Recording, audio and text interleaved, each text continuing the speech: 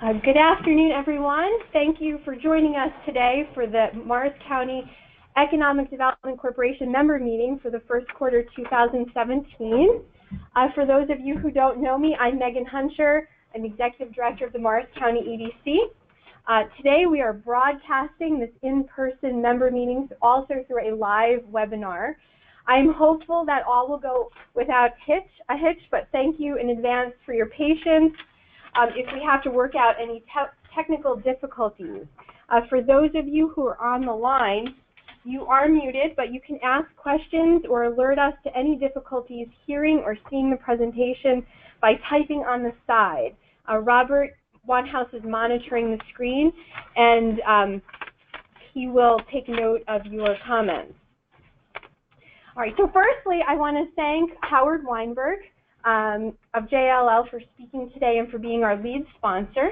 So thank you, Howard. Howard serves on the MCEDC board. He's been a longtime supporter of our organization. I'd also like to recognize Maria Sheridan, who's our new chair of the EDC board this year. She's also the Senior Director of Government Affairs and Business Development for DM Airports at the Morristown Municipal Airport. So please speak with her about all of your aviation needs. Maria was also recognized just this week as one of the top 50 women in business in New Jersey. So we're fortunate to have her on our board. So thank you, Maria. Also, in addition to the Chamber's annual meeting, the EDC will have our annual meeting on March 10th. So please plan to join us with over 200 professionals and leaders at the Birchwood Manor to celebrate the largest real estate transactions in Morris County, as well as business retention, attraction, and expansion. Jay Bathna, who's an executive with Allergan, will be our keynote speaker. You all find the flyer on your chair. We also have an additional sponsor, Langen Engineering, will be sponsoring as well. Please speak with me or Robert if you have any questions. You can register through the Chamber website for this event. I hope you can all join us next month.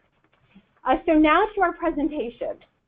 Today we have speakers in the next hour will address office, industrial, retail, residential markets, and demographics in the county and generally. It's our opportunity for us in this first quarter of the year to look back on 2016 and identify trends that will affect the county moving forward. Our first speaker today is Mr. Howard Weinberg, who is a commercial real estate broker with JLL. Howard is accompanied by two of his colleagues, who he will also introduce. Following Howard, we will hear from Mr. Marc Hayes, who is again with us from Ohio. Marc is with Stanbery Development. Stanbery developed the shops at Union Hill in Denville, if you're all familiar, and he's currently developing a mixed-use property on Route 10, primarily in Parsippany, but also in Hanover. And then following Marc, we will be hearing from Mr. Mike Elms, who's with a real estate agent with RE/MAX Properties Unlimited in Morristown with a specialty in residential. And then finally, we will hear from Ms. Christine Marion, who is the Director of Planning for Morris County. Christine has a wealth of information to share related to demographics in Morris County. Howard. So this works. Or Howard, or Robert can help.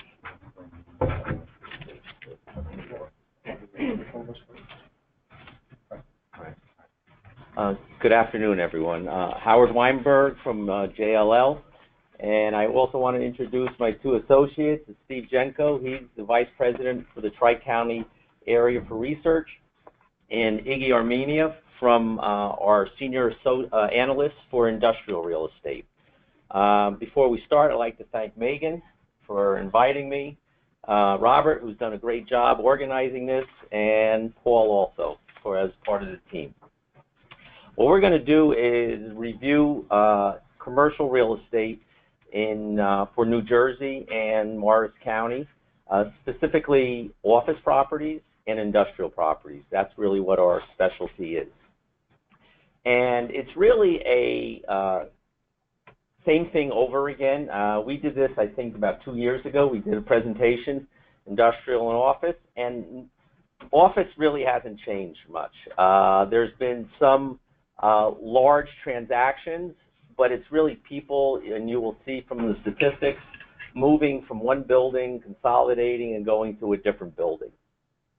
Industrial is a totally different market. New Jersey is what I would call white hot on industrial real estate, and Morris County is not white hot, but red hot. And it's a little bit different market than the ports, Exit 8A, the Meadowlands, but we get a lot of that fallout, and it's only benefited everybody in Morris County.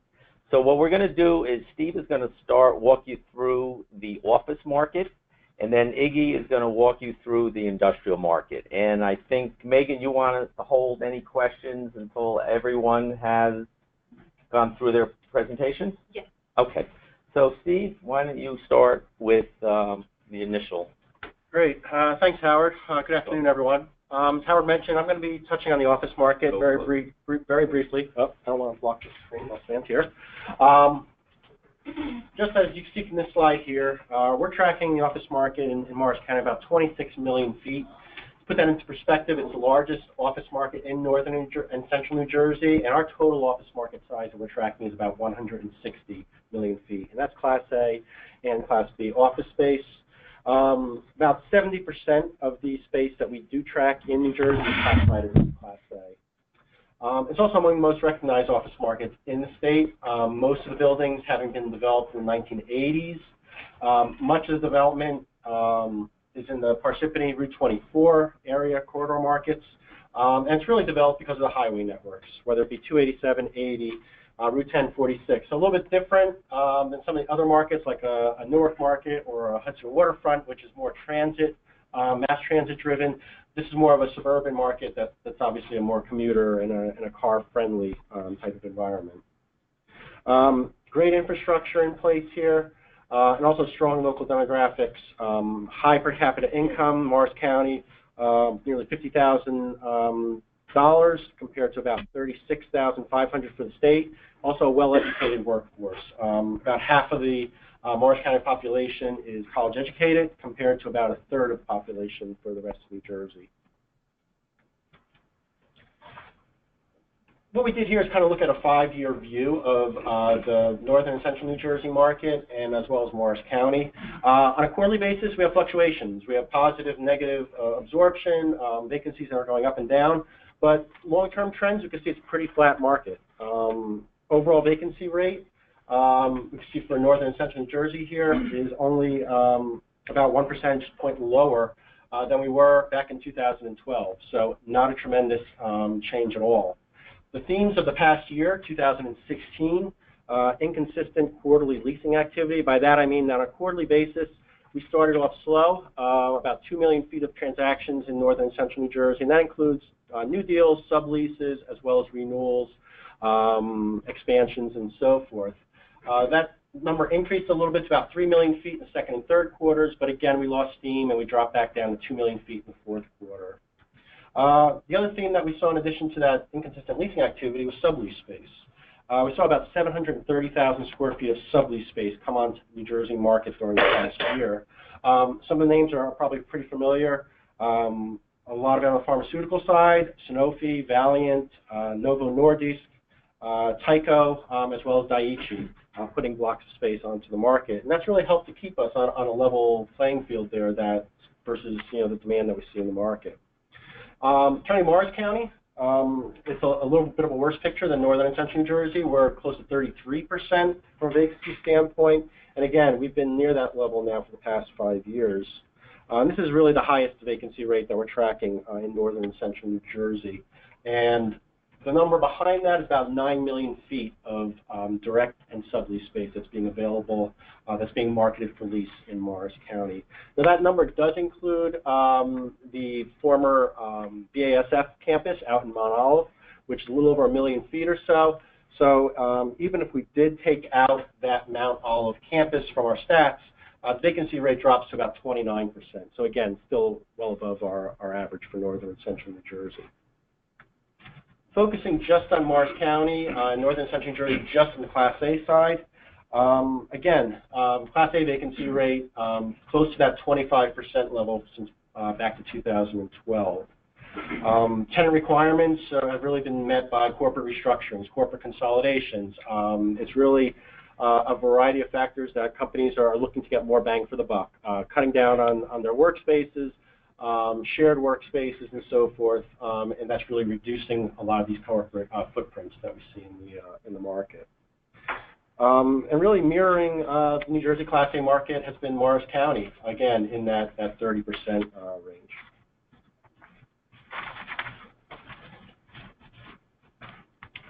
Some of the blocks of space that came onto the market here, again, I mentioned Daiichi, but in Morris County, AIG, Lewis Berger in the fourth quarter put sublease space on the market.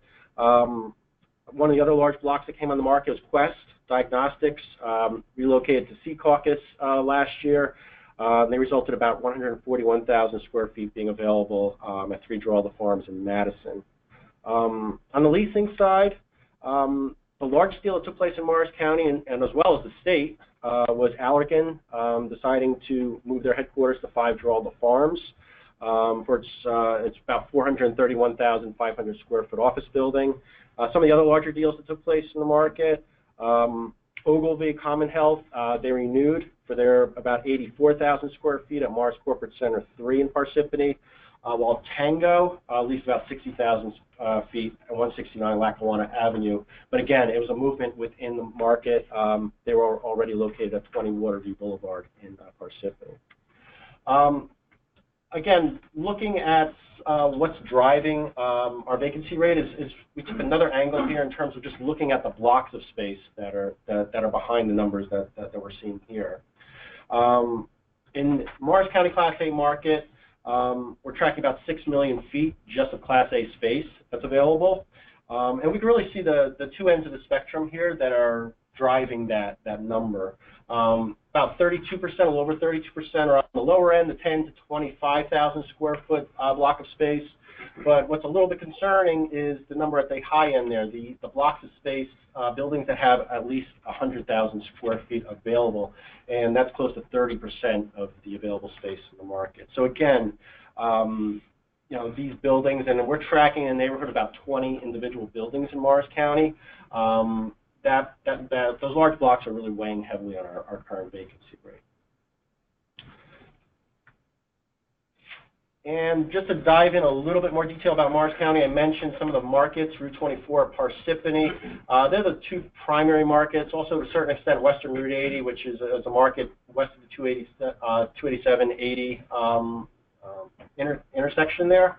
But when you're looking at Morris County, Parsippany is really the barometer for Morris County. It's about 15 million square feet of rentable space in Parsippany, and this makes about half of our office market here in Morris County is located in the Parsippany market. I've included some of the towns that make up the Parsippany market. But again, we can see the Morris County being close to that 33%, and again, Parsippany falling within that neighborhood as well. Western Route 80, as I mentioned, former BASF headquarters, that's about 65%, a really inflated number. But if we took that number out, or that campus out, the amount of direct space in Western Route 80, which is a very small market, drops out to about a 27% vacancy rate. And last slide, we're going to just mention briefly about rental rate progression, again, going back 5 years. And really the opportunities continue for tenants that are looking for space in Morris County. As a whole, Morris County Class A rents have increased less than 6% during the past 5 years. Class B rents have declined, really no story there, because it's really been a flight to quality that we see in the market. Companies consolidating, looking at the Class B space and so forth, and deciding, you know what, now's our chance to lock in those Class A buildings. We did see the Class A rental rate for northern central New Jersey increase a little bit. You can see it's actually about $2 back to 2012.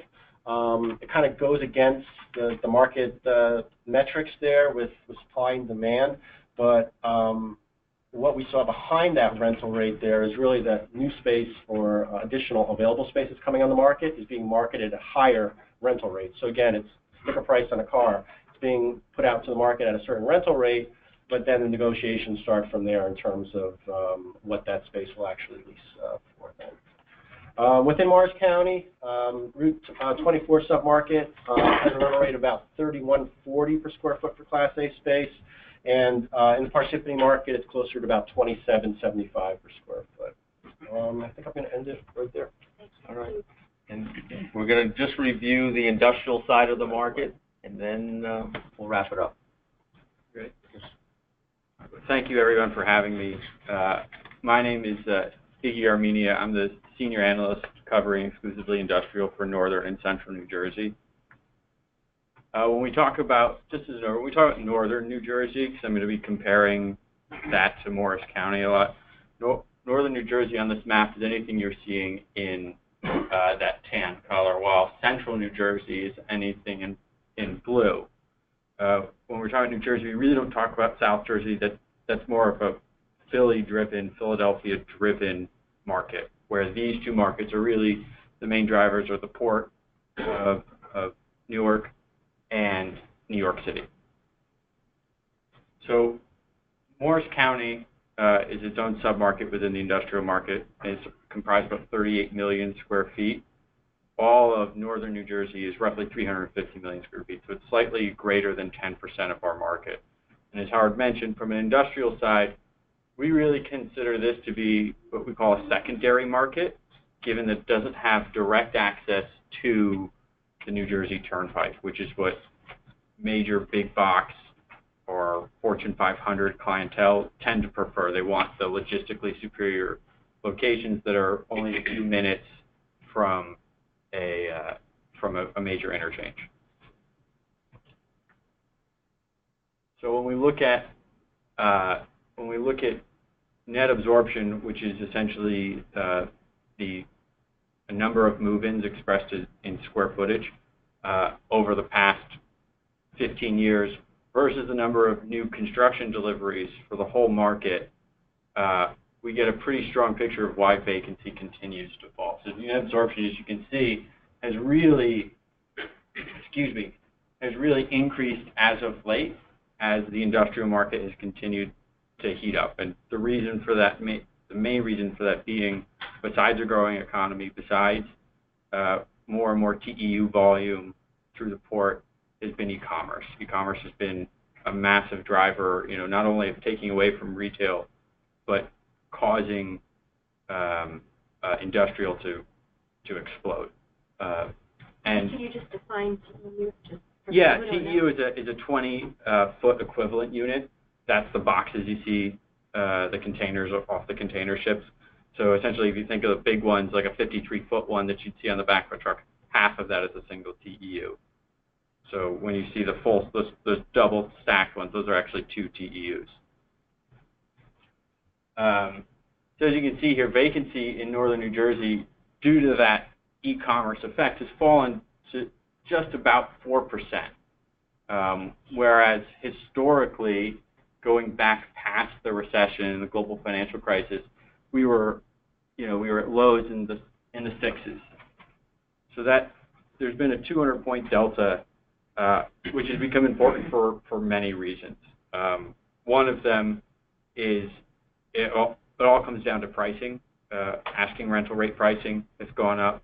Sales pricing has gone up. Essentially, as supply has dwindled and demand has shot through the roof, we're seeing pricing start to move, not only on your real estate, but on your operating costs as well, mainly labor. So e-commerce and other large operations that are trying to get a lot of volume through may have significant robotics, which you might have heard of, think Amazon, right? Tons of automation. That automation isn't replacing jobs. It's just increasing the flow through those facilities. Their demand is actually, for labor, they're putting 3 times the number of employees in a single facility that a traditional warehouse operation would. So we've also seen a tremendous squeeze on the supply of labor qualified to work in these type of facilities. And that's caused, locally here in New Jersey, but also on a global level, wages for blue-collar labor freight worker, I believe is how the BLS defines it, should go up at a rate 1.5, 2 times, 3 times, or greater than the wage rate growth for all other occupations. So here's now to bring it back to Morris County a little bit. You can see that this effect has continued not just in those main markets along the turnpike, but you're getting spillover demand as some of those other tenants are priced out of a market because an Amazon comes in and are moving out towards Morris County. So as you can see here, Morris County vacancy since 2011, which is really one of the high points of the recession. It's delayed. When we usually talk recession, we think 2007, but there's some lag in real estate. So think that is sort of your high point in terms of vacancy and low points in terms of average rent. Was at 12.1%. We're now down to 6.8%. So we've almost cut that in half. And similarly, you can see the Meadowlands, which is typically that primary market right outside of right outside of New York City.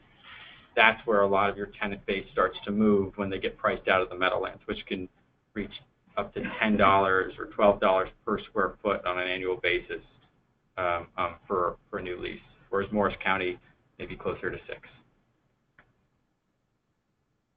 So here's an example of exactly that.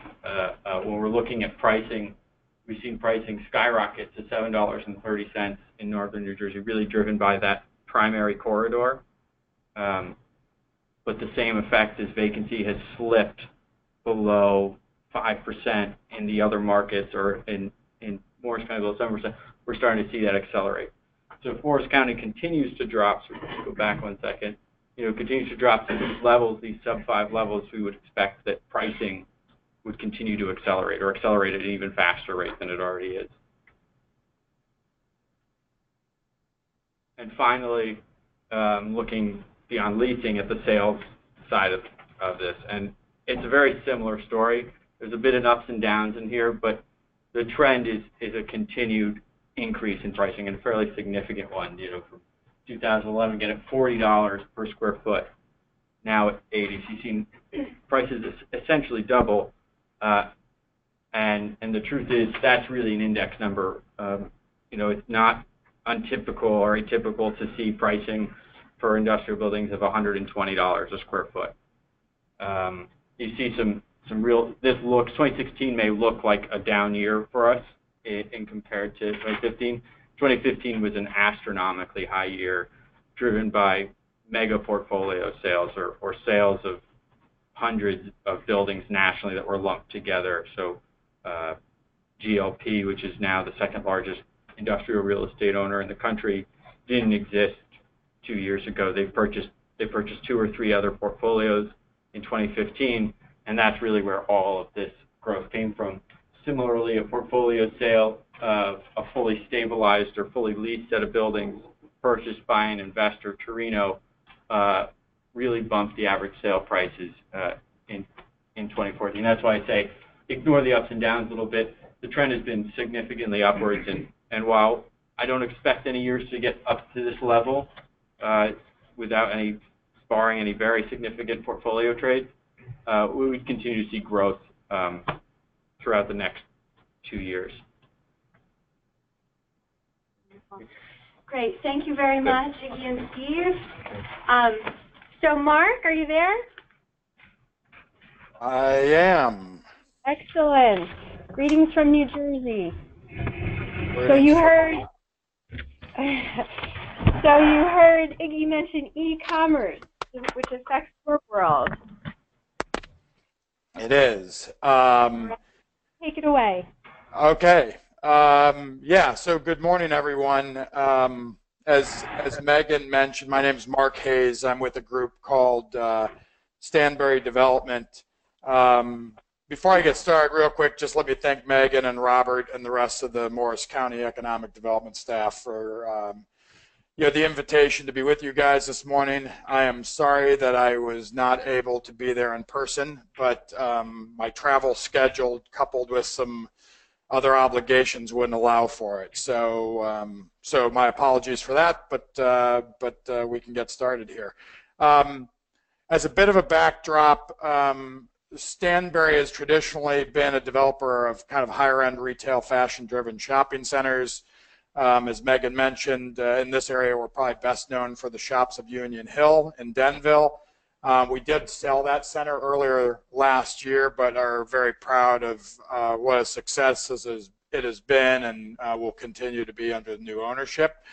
Also, as Megan mentioned, we are in the midst of a new project in Morris County, the district at 1515.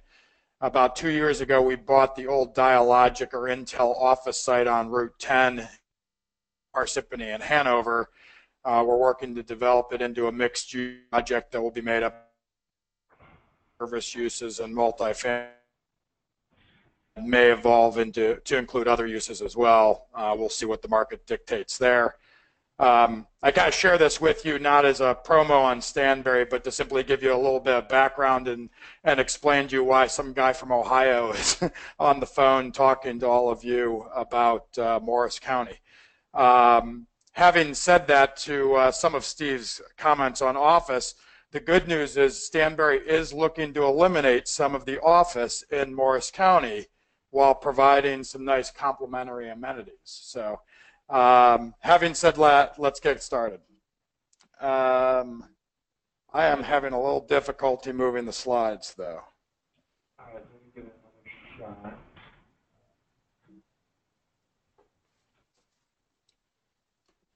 Give it a shot now.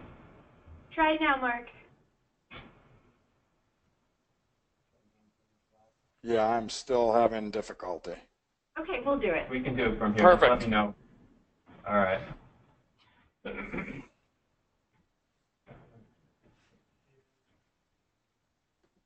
right. There we go. All right.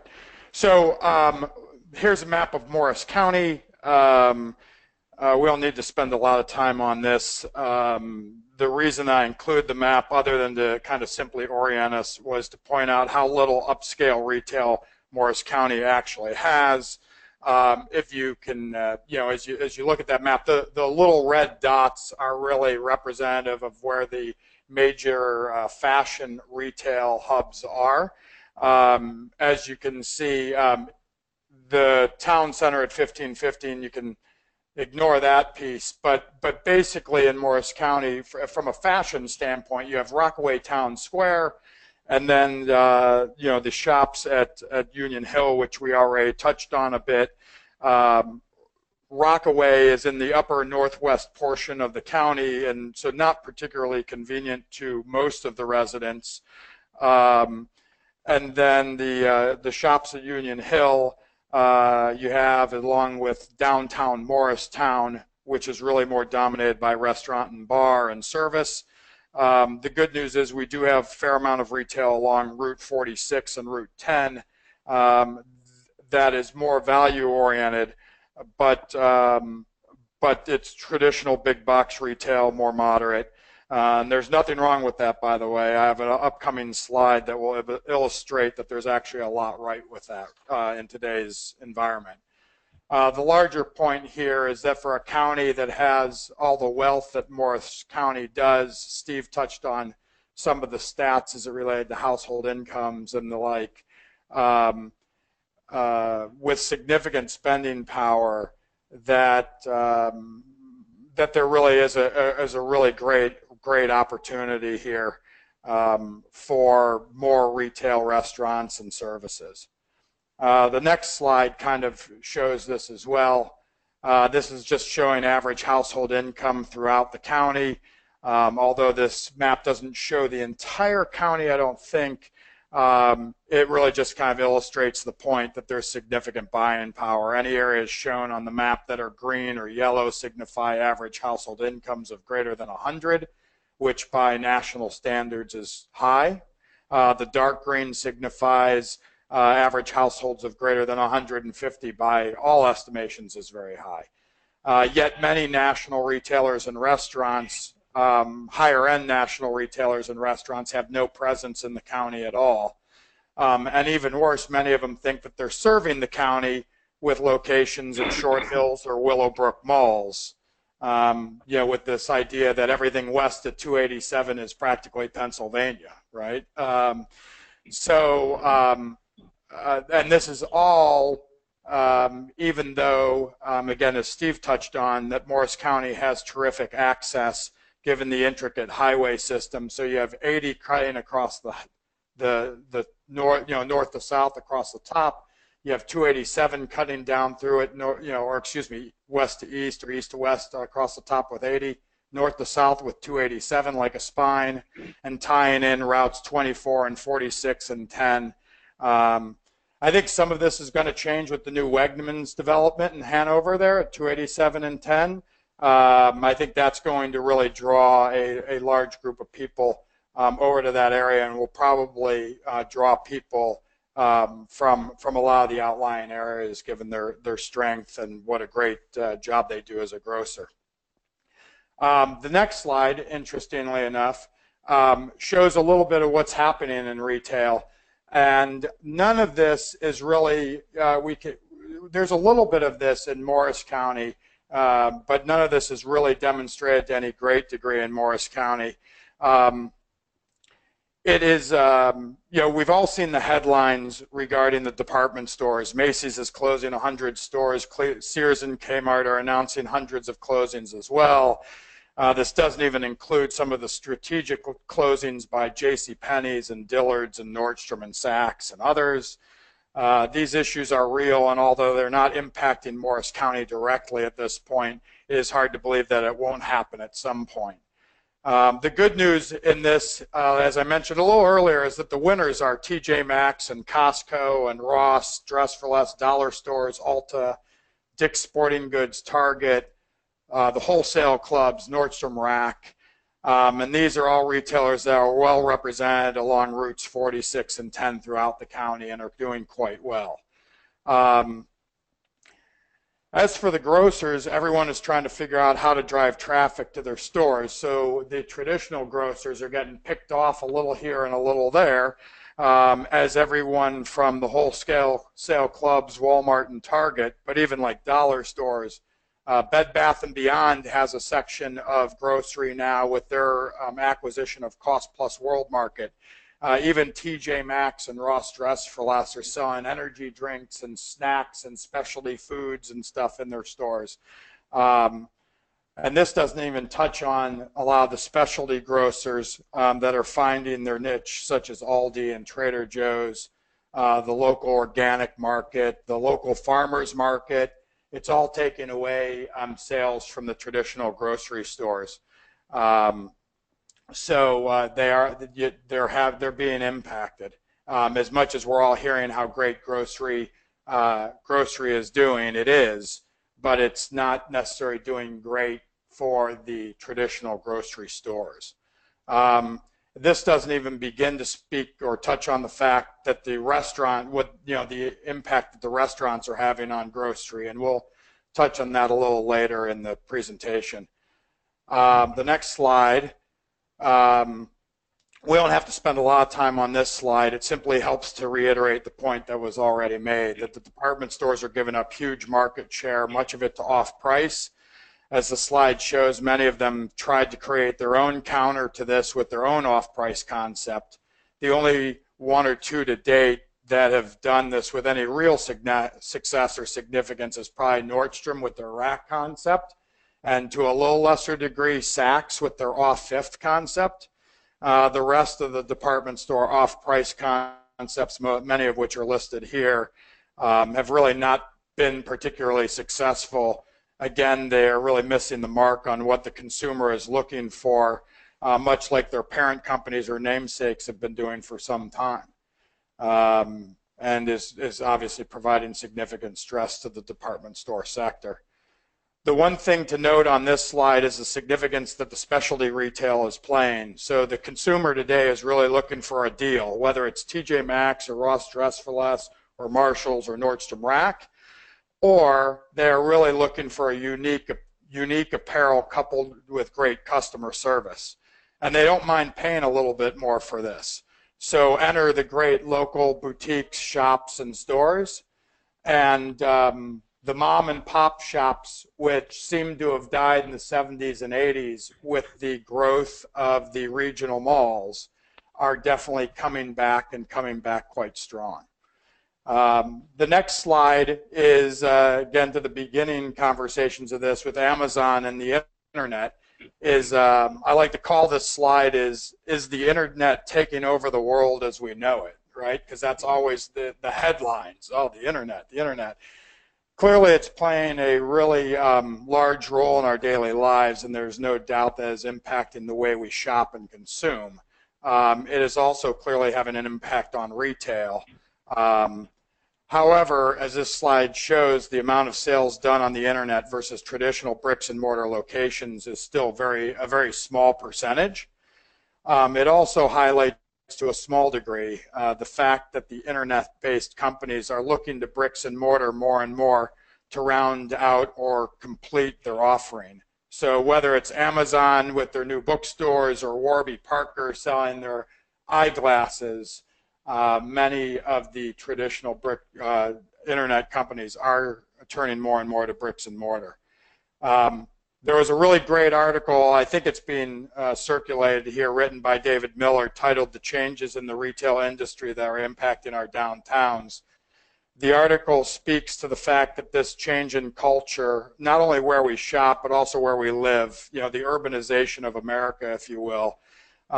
He even mentions Morristown, New Jersey in the article, which is a great example of downtown revitalization. Although I don't agree with all the points that he makes, he touches on much of what we're discussing today. One real point of significance that he makes that, quite frankly, is not getting discussed enough is that the consumer, he restricts it to really the millennials, are more interested in experiences than things, and that they spend less on retail than their parents did at the same age. This is absolutely true and is impacting retail sales significantly. But I don't think that this is restricted to simply millennials. I think it's changing amongst all age groups and has been since 2009. More and more people are deciding to spend their money to get away for, you know, a weekend or to, you know, a special treat to go see Hamilton in the city, which we all know isn't a cheap or easy ticket, to take your kids on a special adventure, or to go see Taylor Swift. And it isn't necessarily just restricted to the kids, it's grandkids as well. Grandparents are getting into the act. I was hoping to have a few more slides to illustrate this a little bit better, but I've ran out of time. But the amount of money and time being spent on leisure travel, airfare, hotels, dining, and entertainment is rising at an amazing pace and is clearly taking dollars away from the retail sector. The next slide illustrates just a small portion of that. This slide from the investor page of one of the U.S.'s dominant restaurant companies. They own and operate multiple different concepts from very, very high end to very approachable middle America type sit-down full-service restaurants. They have 7 concepts in all and more than 1,500 locations. When you look at the year-to-year growth, AUV growth stands for average unit volume. It's spectacular, right? Sometimes you see growth like this with a small company because as they add locations, the locations with a small company are more meaningful. But again, this is a company with over 1,500 locations and had about the same number 6 years ago. So some of this AUV growth came in acquisitions of a couple concepts that did just higher volume. But what it really speaks to is the fact that the average American household is spending much, much more of their food budget on going to restaurants, whether it's sit down, whether it's Panera or Chipotle, whether it's quick service, it doesn't really matter. They're spending more of it. The average American household spending 48% of their food budget at restaurants versus grocery stores these days. And amongst millennial and the younger consumer, it's even higher than that. It's 52%. This is just a small example of how the consumer has changed. Look at the regentrification of downtown Morristown. it's really been driven by restaurants, bars, coffee shops, services, and multifamily housing. It hasn't been like new fashion retailers with maybe a couple of exceptions. It's Roots and Starbucks and Whole Foods and the Lunchbox and yoga studios. And you can point to similar things in Madison and Chatham and Denville and other areas of Morris County to a lesser degree. So what that really means for us with this final slide is that there's really a changing vernacular in shopping centers. And I think what you'll see is that we used to have malls and grocery-anchored strip centers and community strip centers, and power centers was how they were all classified. You can flip to the next slide, Rob. Thanks. Now we simply have retail real estate. So on a going forward basis in Morris County and the rest of the country, it's going to be, there's going to be good real estate and great real estate, not so good. But what will ultimately classify that is the landlords that can bring together a number of uses from retail to grocery to service to fitness and dining, and really create a sense of place and experience. Versus those landlords that are kind of stuck in their traditional format without the ability or the interest in changing, and they're going to ultimately find themselves left behind. So in summary, the good news is to some degree that Morris County only has one mall and is only a few department stores, and the retail that it has on Route 46 and 10 is fantastic. The also good news is that there's a real opportunity here to with the regentrification of our downtowns and to create or change some of the existing projects in the county to what will be this new type of retail project, and that's not just fashion retailers. It's going to be restaurants and services and entertainment and other components. So hopefully that gave a little insight to the retail, and you guys all found it a little helpful. Wonderful. Thank you, Mark. Okay, next up is David Elms to talk about residential. Michael. I'm sorry, Michael. I apologize. I'm looking at the... No problem. Welcome, everyone. Thank you for coming out. Thank you to Megan and her team for putting this on. Robert did a great job nudging me gently to get my presentation in on time. And thank you to Howard for sponsoring the launch day and JLL. So my name is Michael Elms. I'm a residential realtor in Morristown. My office is Remax Properties Unlimited. And I lead and manage the Elms-Dougherty Group. The Elms-Dougherty Group consists of 6 full-time agents. Our full-time transaction coordinator, Meridiana, and Kendra, our social media specialist. I've been in the business for 15 years. I would say that about 70% of my business is Morris County. The remaining 30% is probably sprinkled between Essex, Union, Somerset, and Hunterdon. So just go this way. So here we are in Morris County. I'm assuming if you're here, you either live in Morris County or work in Morris County or both. Morris County consists of 39 municipalities, about 500,000 people. And another fun fact is that Morris County is the sixth wealthiest county in all the United States. So to Mark's point and his graph on his previous presentation, there is a lot of money in Morris County. So today, overview is we'll cover some economic and demographic trends in New Jersey and in Morris County, the housing market performance, and then also on the horizon, 2017 and beyond. So to start off, we have some not so great news. For the 6th straight year, New Jersey has won the title of the most moved out of state. United Van Lines, which is one of the largest movers in the country, they keep statistics, and for the 6th year in a row, Morris County, of all the moves that they did, 63% of their moves were out of state.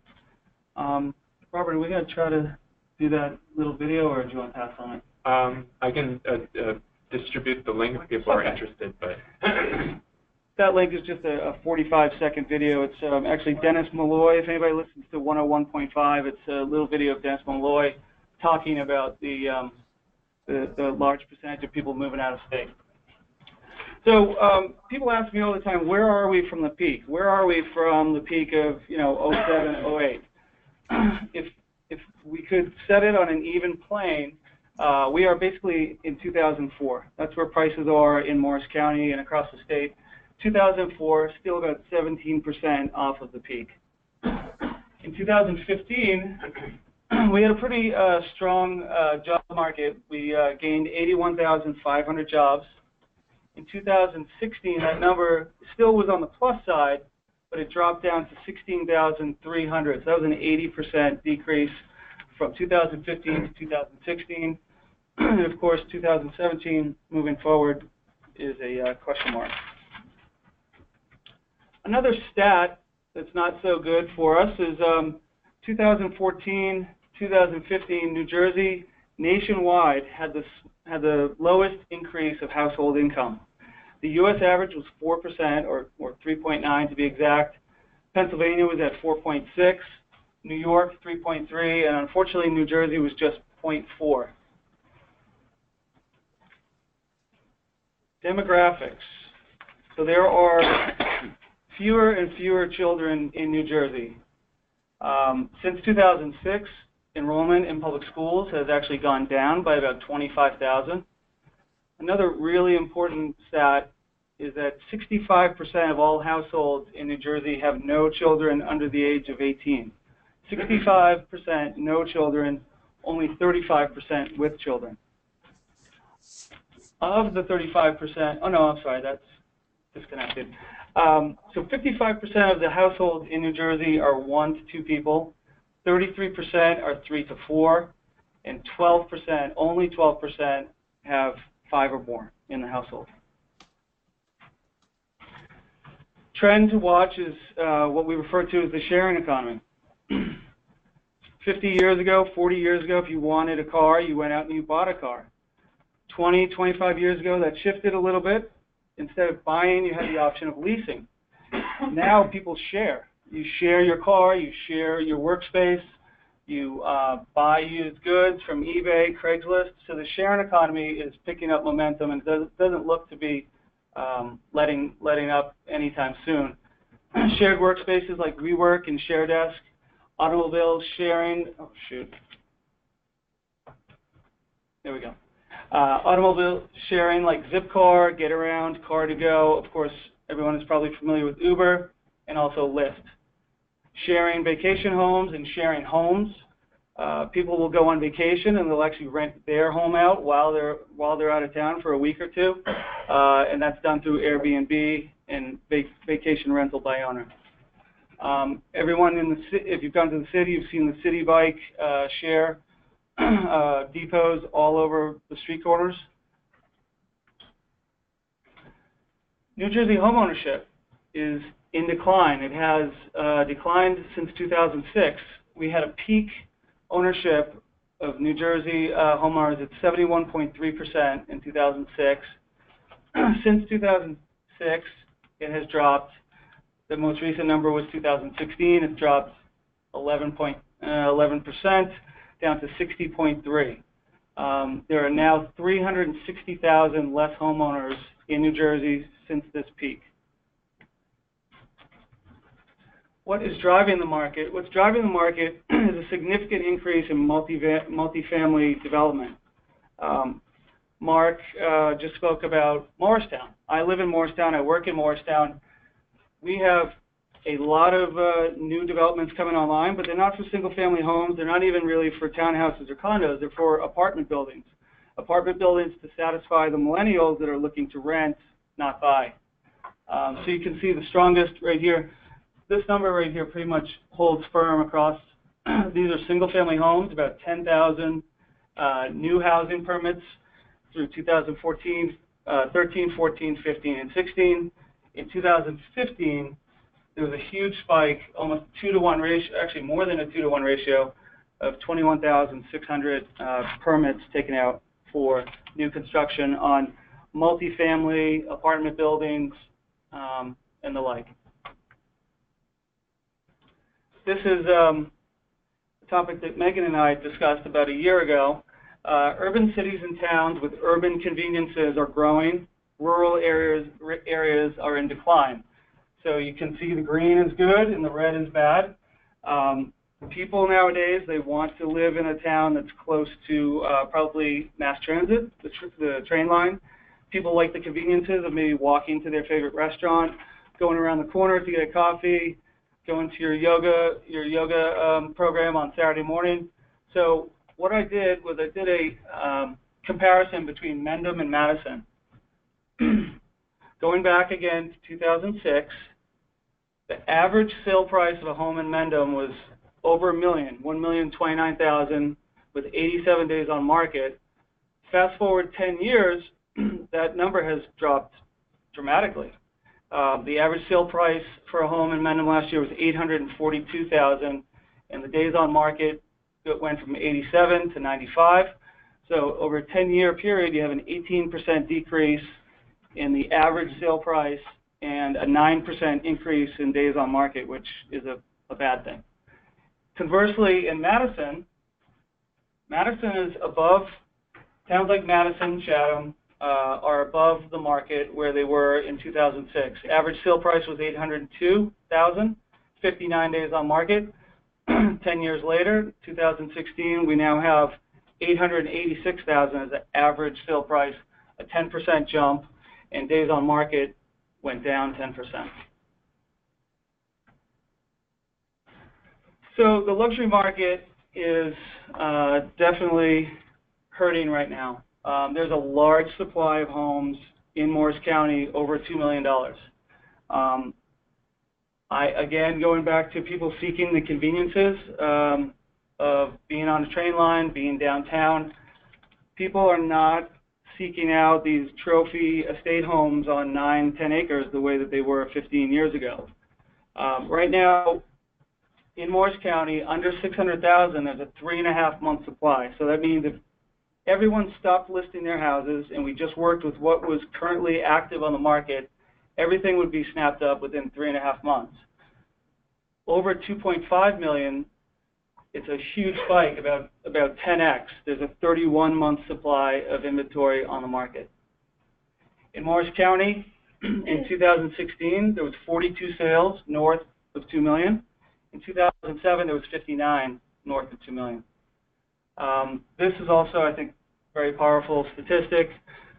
Since January of 2013, there were 75 homes listed in Morris County over 3.5 million. Only 18 sold. 18 out of 75, 24%.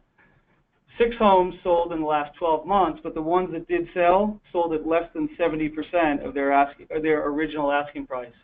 So an example of that is you list your home for 3.5 in Mendham or Harding, and it sells at 2.4. Mortgage rates are going up. We've seen about a 3/4 point jump since the election, and there's different philosophies and different theories, but interest rates going up definitely adversely affects the buying power of the average consumer. So an example of this is a $475,000 buyer.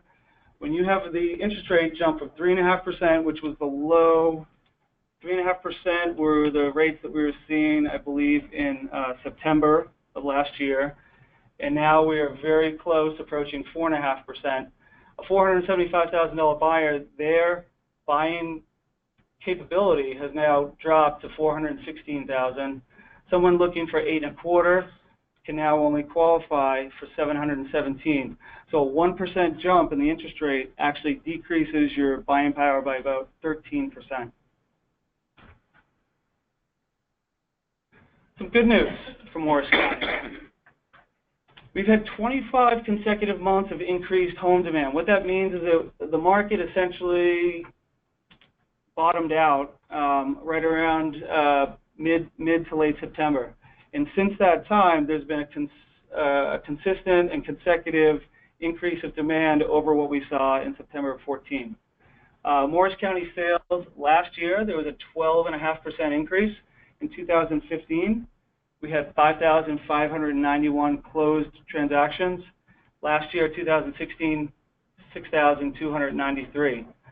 Additionally, there was a 14% decrease in unsold inventory.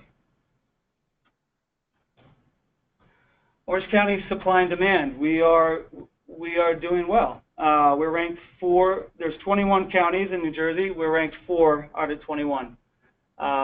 We are behind Hudson, Union, and Essex. Again, within that corridor with the close accessibility to the city. Morris County right now has a supply of 4.2 months. Just to put this in perspective, Hudson County, which ranks number 1, is 3.2 months. Atlantic County, which is at the back of the pack, they have 10.5 months. Unsold inventory is at a significant low from the peak of 2007. We now have about 4,200 listings as opposed to about 6,200, and that is a decrease of 32%. So 2017 and beyond, again, one of the first things I mentioned to start off today is that home prices remain undervalued and below the peak. New construction in New Jersey is not keeping pace with demand. I mean, essentially there's no more land. People are looking for new construction. That's why we see such a large amount of knockdown rebuilds happening in Madison, Chatham, Florham Park, and I would say that trend is moving as well towards Morristown and Morris Township. So new construction is not keeping pace with demand. Prices are likely to rise as the economy strengthens, and foreclosure properties are now moving out of the system. We did have a peak of foreclosure properties kind of bottlenecking the system through 2015 and into early of 2016. Those are now kind of, for the most part, moved out, and that's a good thing for everybody. Most appreciation will occur at the lower end of the market. As I mentioned, I would say anything in Morris County below 600,000, below 700,000, we'll see the most appreciation. Not so much in the luxury market because of that 31-month inventory that I mentioned. Rents are rising faster than household income. Going back to Morristown, I can tell you that a nicely appointed one-bedroom apartment with some amenities is going to run about $1,900 a month in Morristown. That's really expensive. That's a lot of money, especially for a young professional, a millennial. So rents are rising very quickly, and that is definitely outpacing household income. Interest rates rising.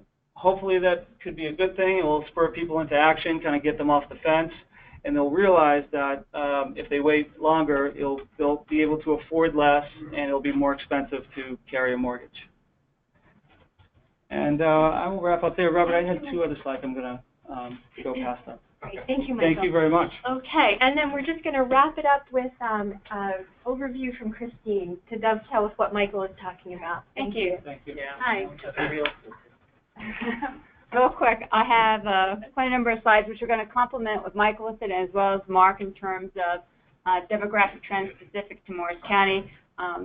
Mike gave a great overview of what's happening in terms of the state. Now we'll talk about specifically what's happening in Morris County, which will affect the trends both from commercial real estate and retail as well as housing, and it kind of will make sense in terms of what was said previously. Just quickly, in terms of growth, this is again looking back from 1950 to 2020. You see our real boom years were between 1950 and 1970 in terms of acceleration and population growth. And since then, we've been sort of gradually, the rate of growth has decreased. So we're really sort of leveling off. We still haven't hit that 500,000 mark yet. We'll keep getting closer and closer. But what the state does, every time they come up with their new estimates, it kind of drops them down again. So we seem to just get there and not kind of hit that mark. However, if you look at Morris County compared to the rest of the 21 counties, this is a state in yellow, it's 1.5%. Excuse me, I got wrong. Morris County is in the yellow, it's 1.5%, and here's the state, 1.9. So we're growing slower than the rest of the state, but we're still doing better than what Mike had shown with, to the counties to the west. Sussex, Hunterdon, and Sussex, especially Sussex, is losing population. So where we're still growing the more rural counties are losing population. And again, conversely, the big growth one is Hudson County, Middlesex County, Bergen County, the more urbanized counties where the millennials are looking to move to. Again, in terms of future growth, the State Department of Labor and Workforce Development puts out statistics or projections, as well as the North Jersey Transportation Planning Authority. They do a forecast which takes into account other factors, which somewhat limits the amount of growth to be expected. Again, you'll see that leveling off. What's contributing to our leveling off is that birth rate. The state is in red in terms of birth rate dropping, but this is Morris County. We are aging faster. We're getting, the birth rate is dropping much more significantly in Morris County than even the rest of the state. Okay, what's actually contributing to our growth, believe it or not, is still that international migration. As we said, from a net migration, if you look at internal people moving in and out of the within the United States, we're actually losing population. But it's made up there by international migration, where we have a growth of about over 2,500. Still, in terms of births and deaths, which is our natural increase, we're growing by about 5,000. So between 2010 and 2015, we grew by about 7,000 people. Again, compared to the state as a whole. Okay, where are people moving? From and into Morris County, and where are they moving out of? So here you see the top places from a countywide perspective and regional. What's interesting in Morris County, the first time what we're seeing is an area outside of the United States, Asia. So they're the top 3 contributors to people moving. So within Morris County, most people who move within 1 year, they're going from inside the county to somewhere else within the county, then Essex and Passaic. You also see Essex and Passaic as places where people are moving to. So we're kind of swapping places. There's still more people moving from Passaic and Essex into Morris County than people moving from Morris County to Essex and Passaic. But you see that, and there's still a migration out west. Let me go back real quick. So there are people are still moving to Sussex County, and we're still getting people in from the east as well. In terms of where people are moving from Morris County, outside of Morris County, it's Northampton, Pennsylvania, not surprising, Harris County, Texas, and I have to the third one was Douglas County, Colorado. Not Florida, not North Carolina, surprisingly. Our population, not surprising, with a large immigration from Asia, is getting more diverse, about 25% in 2010, and we're projected to go up to 36% in terms of minority and ethnic diversity, you can see here. Okay, as I said, we're getting older. Morris County, again, compared to the state as a whole, our median age now is 42.4. As you can see, back in the 70s, this is 28.1, gradually increasing. Those were our reproductive years. We're now out of those reproductive years, hence the decrease in birth rate. The share of never married is rising significantly. When you think of Morris County, and especially we have a large number of single-family detached homes, you think of mother, father, 2 kids under the age of 18. Our share in terms of households with children, age mother, married couple family with children under age of 18 is 25%. So if you look at all households in Morris County, it's only 25% of those households are occupied by family with children under the age of 18. And in terms of never married, you can see between between 2000 and 2015, I'm hitting the wrong button again. The never married is significantly increasing. It was just under 25%. Now it's over 30%. And in terms of those aged between 20 and 34, it's up to 73%. So there's a lot of singles out there, which is not surprising if you look at the number of households with the number of people, 1 and 2 persons in Morris County. That's now the dominant household size, 1 and 2 people. And of that 1 and 2 person household, it's about half and half. About 23% singles, 1 person households, and the remainder are 2 person households. And you can see back in the 70s, it was the other way around. 3 and 4 persons households and 1 person household were about the same. Maybe the 3 and 4 person households were just slightly greater, but now has significantly changed. How does that impact household size? Well, surprisingly, our houses are getting larger as the household sizes are decreasing. So we have fewer people in bigger houses with more rooms. So there's definitely a mismatch between what we have as part of our housing stock and the number of people who are inhabiting them. We're sort of overhoused right now. Another thing I wanted to say quickly about this single family, we took a quick look, and I don't have a chart showing it, but a large percentage, we're always thinking millennials. The millennials are only single family housing, but it's not necessarily true in Morris County. If you look at that median age and are aging, there's a large percentage of that population in those single households who are age 65 and older. So in Morris County, it's the older baby boomers who are now vacating those larger homes and moving into either these rentals or in these condominium type housing or these age-restricted communities. So as I said before, Morris County is still predominantly single-family housing. It is slightly dropping since this is from 1980 to 2015, so 80 is in the red, 2010 is in the blue, and 2015 is in that yellowish type of color. But you see again, as Michael said, the number of multifamily is increasing in Morris County with that type of development, and I'll talk about that later in terms of what we're seeing in terms of development review. The next 4 slides are going to look exactly alike, and these are all related statistics: housing values, rental costs, education, and income. And all I can say is Morris County, we're number 2. So in terms of housing values, these are all linked together. So housing values, we're second in the state to Bergen County. Rental housing, same thing. We're second to Bergen County in terms of average rent, median contract rent, which is over $1,000. State is in red.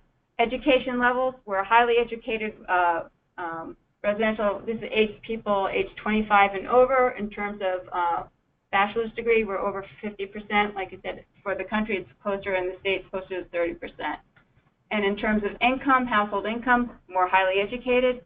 Again, it's correlated with income. We have higher income. As you said, we're 6 now in terms of, I guess that's per capita household income. Usually we're in the top 15 with household income. So we're second to Hunterdon in this case. We usually swap back and forth between Hunterdon and Somerset, what I consider our sister counties, in terms of household wealth. Hunterdon County has traditionally been the wealthiest county in the state. Again, I like to put these charts together to see really what's going on and what you were talking about in terms of interest rates. So what we have here is, again, income has been increasing gradually, but compared to the housing cost and housing price, housing has gone up considerably. Can you tell where the housing market, the bubble burst? You can see right here. So housing values have decreased slightly, but look at the interest rates. You can see in terms of affordability, as the interest rates are higher, again, you cannot afford as much as the interest rates have dropped. You could afford more, but now we're starting to see an uptick in those interest rates, and affordability, again, has dropped. Just a quick slide on, it's like, okay, how do millennials, we understand that they don't want to drive as much, and they want to use alternative means of transportation. This is only between, I guess, 2010 and 2014. We haven't really seen that significant of a drop, but you do see a slight decrease in driving alone, as well as carpooling and even walking. But we're seeing a slight increase in the amount of people who are using transportation and, of course, working at home. Again, we were talked about business trends and square footage that are really required by today's businesses. Where do Morris County, these are in terms of where Morris County residents work. So people who are in the workforce, it's about 246,000 people in the workforce in Morris County, who live in Morris County. So well over half of our residents actually work in Morris County. The remainder work out of county, but in the state, that is Essex County, or out of state, which the largest is Manhattan. Okay, in terms of the workforce, people working in Morris County is greater than our actual workforce. It's about 281,000. So what you see is half the people who work in Morris County live in Morris County, and about half the people who work in Morris County live outside of Morris County. So we have a large number of out-of-county, but in-state, again, it's Essex County. And out-of-state is, again, Pennsylvania provides most of our out-of-state employees. Matter of fact, if we try to employ everyone who works and those residents who are in the workforce who live in Morris County, we would still be short people. So in other words, we have to import workers. And a lot of those workers, again, are lower income because, again, housing affordability issues. All right, just in unemployment, Morris County traditionally has been lower than the state, which is in red, and the nation as a whole. So in terms of unemployment, we're doing well, but we're looking at labor participation rates have also been dropping. So it dropped about 3,000 compared to a year ago. Okay, in terms of businesses that in Morris County, I have a few economic statistics. Most businesses in Morris County, about 82%, employ less than 20 people. So the majority of businesses in Morris County are small businesses. And the total firms are about 14,000 or 14,500. Compare that, however, to where most people employed. So the workforce in Morris County, most of the workforce works for businesses that are over 500 people in size. So it's a large firm that employ the most people. So there might be more small businesses, but they don't employ as many people as large businesses do. Okay, and those occupations. Again, if you look at our income and if you look at our education, it makes sense that half of our residents are their occupations are in management, business, science, and arts, which are the higher paying, as well as followed by sales and office. And in terms of businesses that are in Morris County, the top sector industries, again, not surprising given and the annual wage. If you look at it, it's, sorry about that. Annual wage, it's professional and technical services with an average annual wage of $131,000, followed by, again, if you look at the aging population and need for health care, followed by that, retail, trade, administrative, and wage services, and accommodation and wage versus. What has fallen off this chart, as well as the next one, is manufacturing. You don't see that as much anymore. So the top growth industries, manufacturing is one of those industries where we're actually losing employment. Again, healthcare and social services, this is provided again by the Department of Labor and Workforce Development. Again, I would take that with a grain of salt. In terms of retail trade, we've heard that the retail trade in terms of bricks and mortar, in terms of employment, may not be as robust. Okay, industries projected to decline. Again, with consolidation of corporations, you probably see management taking a slight hit. Again, these are state labor force projections in terms of information technology, government, and manufacturing. Again, largest losses. I'm just going to quickly talk about some of what's happening in terms of development. I'll start with some basic building permit information. This is between 2005 and 2015. We could tell when the market took a hit back in 2008. You see this decline in terms of actually the number of permits issued. And we've been hiccuping and slowly trying to get back up again. And again, these are total number of units regardless of the type of unit being constructed. This is actually from Morris County Planning Board in terms of developments that are reviewed by the County Planning Board and filed at the County Clerk. What we've seen, again, this is single-family homes, single-family detached housing, and you can see that, you know, it's been bumpy as well. We had one significant development in 2012, which was in Mount Olive, a subdivision, but usually these are one-shot type of deals. It's not a consistent trend. As we said, we're running out of land to build on, and a lot of development that we're now seeing is redevelopment. And we saw, I think we're probably going to have about, for 2016, we're just compiling a report, we're probably having about 221 single-family detached unit, and that's part of the Green at Florham Park. So that's another development that's going to be coming through our offices. Townhouses and multifamily units, not surprising, but Mike had talked, we're seeing a lot of rental housing units still coming through the development review process. It's beginning to, I think, kind of reached our peak right now. I think in 2016, we just saw under 1,000 units come through our office. I had one of my staff do a compilation and just look out in terms of what, how many developments were before municipal boards, what we understand we were in concept review. I think at one point we had 8,000 units either proposed, under review, or under construction in Morris County. So there's a significant number. The market, according to the residential, is hot in terms of rental units, but we may see a slowdown soon. In terms of commercial square footage, office and retail, again, we're not seeing a huge amount of development in that market. Again, BASF and MetLife come to mind, but again, it's mostly redevelopment, tear down and rebuild. And the same thing with the retail office space. We're not seeing a whole bunch of new developments coming in. What we do see in terms of retail, and along the Hanover Avenue corridor, the BJ's is coming in, we understand. The TJ Maxx is on the corner with quick checks. We see a lot of quick checks, and we're beginning to see Wawa's coming in as well. So it's a smaller retail for the most part, with a few exceptions, such as the BJ's. Okay, in terms of total square footage, again, up and down, we're not seeing a lot of brand new, large-scale development, under 1 million square feet, and 2016 is going to be pretty consistent with 2015 in terms of total new square footage proposed. In summary, population growth is slowing down. Okay, we're getting older. Immigration is driving a lot of our population growth. Smaller household size, but bigger houses. That still seems to be the trend. Higher income, higher housing costs. Again, the new housing we're seeing is mostly, again, redevelopment. Not a lot of new greenfield development.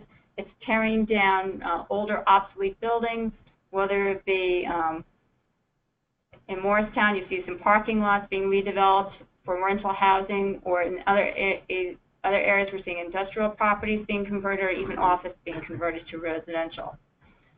We have a highly educated workforce, which is important for attracting new businesses and growth.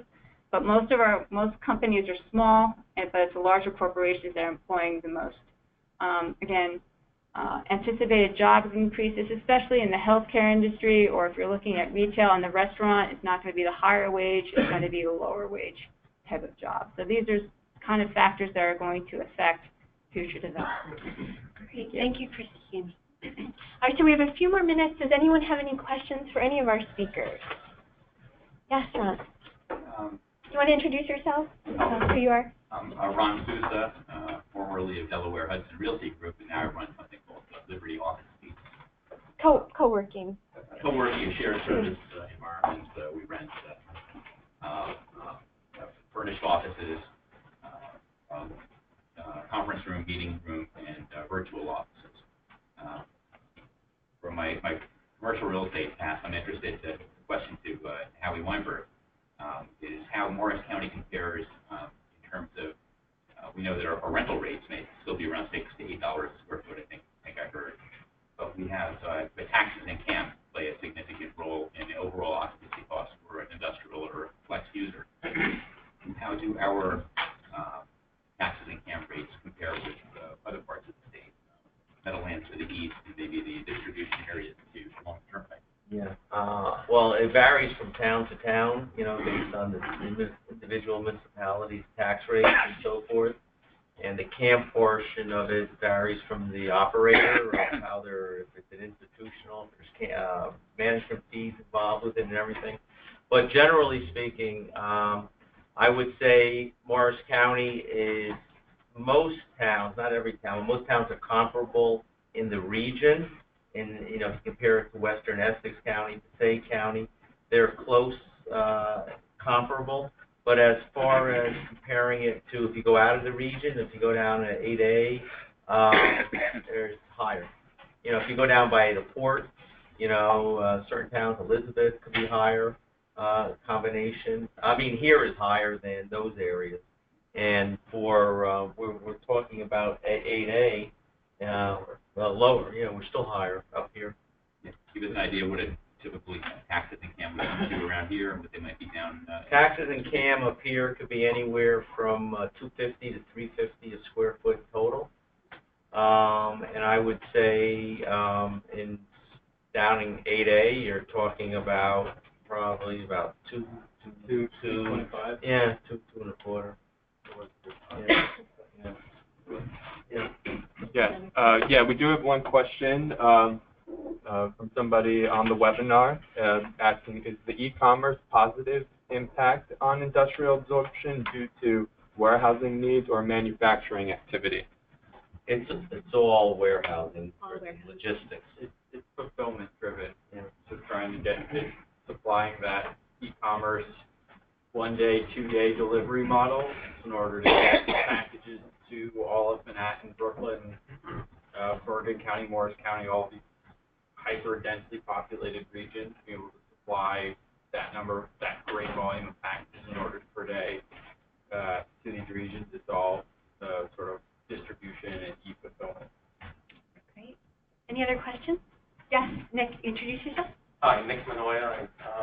Diversified Properties is my company. We're multifamily developers, and our project happens to be in Morristown, coming out of the ground on the corner of the Court and Ann Streets. I have a question about the office market. The slides are interesting because they show that the rental rates and the vacancy rates are pretty much flat. Why have landlords not dropped the rent for those vacancies? Well, a couple of reasons. One is because they have debt on the properties and they're hamstrung by what they could do. There's minimum costs that they have to maintain in order to service their debt. I would say that's the main reason. How do they get out? What's the exit strategy? Kind of kicking the can down the road. What's the exit strategy? The exit strategy, what I've seen actually is with some of the exit strategy is just to sell and let somebody who's better capitalized come in and hopefully reposition the properties to something else, either recapitalize and invest money as an office building or convert it to something totally different that, that making the trend, totally maybe a medical, maybe recreational, maybe trying to get that office building into a residential kind of development. Is there demand at a lower rent metric? In other words, if the rent was $20, is there more demand, or the demand just doesn't exist at any? The demand, it's jobs. It's jobs. The job market hasn't substantially increased. And in addition to that, the average square footage of an employee has gone down. So you need, less square footage to house those same or more employees. Because of, like what Ron was talking about, workstations and WeWork and how the millennials think, they're packing more people into less square footage. We do have another question on the webinar. Any presenters care to comment on the makeup of 1 to 2 person households? In conjunction with fewer children, would there not be an increase in single parent households as opposed to traditional 2-person households? The component of single parent families is very small in Morris County. I guess, one, because it could be housing costs related, but we don't see that many. It's largely the older population that's comprising the 1 and 2 person households. So I'd say yes, there's some younger millennial type households, but it's largely, I would say, retirees are probably in the 1 and 2 person households. Great. Any other questions? Yes. No question again. It looks like that Mr. Weinberg gets most of the questions. Is it time to start looking at maybe some new metrics? One of the things that in the state is that the largest developments are the fulfillment, warehousing, that type of thing. There are also mega buildings that have a footprint of over 1 million square feet. You're talking about 8A. And they're 50, 60 feet high because of the mechanization. And you actually said that Amazon actually has 3 times as many people per square foot, because that's because a 1 million square foot warehouse, 50 foot high, is 50 million cubic feet, which would probably equate to a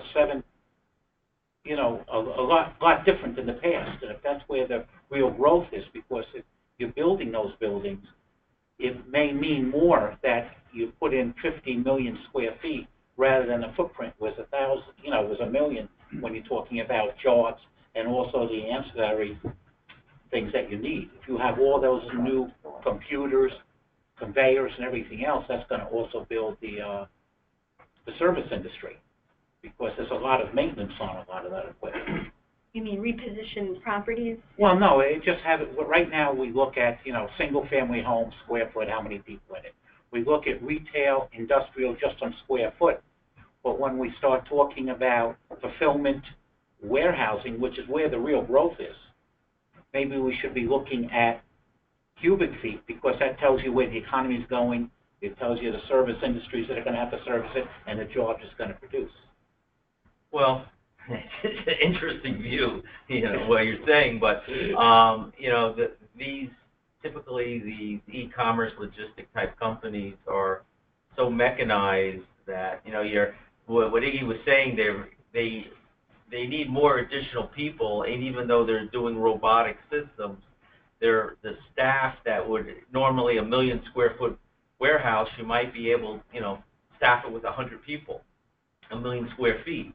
But now, because you need 300 people, but it's still relative to the size of the building, it's really minuscule, the number of employees. Well, I was just saying a third, third category, since that's the growth and that's telling you where you're going. And this area for the overnight, because of the population, because down in 8A, they're probably going to serve 50 million people. Yeah, but if you're going up 40, and then we could just get into more details. So if you're going up 40 feet or 50 feet, it's not like 3 levels of buildings. Right. It's really, you're dealing with narrow aisle type systems, radar guided, material handling systems. So it's not like you're going to need people that staff 3 different levels. But it may be a much, a factor of 3 times the building cost for equipment. Well, initially. Ron, you wanted to add? This is one for Christine. Quickly, I think Michael's slide talked about declining school enrollment. Right. And we're also seeing applications for multifamily housing, Right. particularly high-end multifamily housing and rental. Do you have an idea of how school enrollments are affected by these higher-end rental complexes, such as Avalon Bay has been doing? Yeah, they're typically not. You're not generating a lot of school-age children coming out of this type of complexes. Is it necessary for the municipalities to zone for age-restricted housing when applicants such as in Avalon might come in and not generate an awful lot of school-age children? I can't really answer that question. The only caveat I want to say in terms of typically, rental, high-end luxury housing is what you typically 1 to 2 bedroom units will not, just by its nature, won't generate a lot of school children, just the nature of it. And as you can see in Morris County, we do have that housing, but it's not necessarily being filled by millennials. It may be filled by empty nesters. So that could be part of the demographics in Morris County. The other thing that we really didn't talk about today, because we really don't know what its impact is going to be on Morris County, is a result of a recent court decision regarding affordable housing provision. Now, affordable housing typically will provide, even in a multifamily, more school-age children. Just again, as one of the questions was, is there a lot of single-parent families, with school-age children? Typically, what I understand, and I don't have the statistics in front of me, is that is a component of the population of those housing units are single head of household type of parents. But again, that's still being worked out by the municipality. What's different if you were around in the 1980s when you saw Mount Laurel 1 and the first condominium boom that happened in Morris County, which was a different multifamily. It was multifamily owner-occupied housing. That was spread out throughout Morris County, but mostly in our townships, so more in the suburban. What we're seeing now is demand is more, like Marc said, in those transit-oriented downtown areas. So you see more development pressure on the Chathams, on the Madisons, on the Morristowns, now probably Boonton, and it may, Denville and certain others, where they're trying to say, okay, where's that transit, where's that live, work, play type of vibe environment? And that's where we're seeing the towns are now under pressure by developers. Morris Plains, where I happen to live, I mean, it's happening in those type of areas. Not so much out in Jefferson or Rockaway Township, because that's part of the hinterland. First of all, the land isn't available, the infrastructure isn't available to build what the market is now demanding. Well, thank you. All right, one more question, then we thank you. Sir, can you introduce yourself? Yeah, John Willis, with Atlantic Street. Okay, welcome, John. One of the charts that I saw the other show earlier, I think it said that some of a large percentage of commercial space available in large buildings. My question is, what strategic challenges does that present when you have large buildings compared to smaller buildings? Yeah, obviously when you do have, I think it was the 30% or so of the available space that we're tracking in the market is 100,000 feet and greater contiguous blocks. It is a challenging aspect of the market because for our market, that's not really an average size requirement for a typical office user. In many cases, it's dramatically lower than that. And we're looking at leases that were signed in the past year or so. The average was somewhere in the neighborhood of 25,000 square feet or so, 30,000 feet.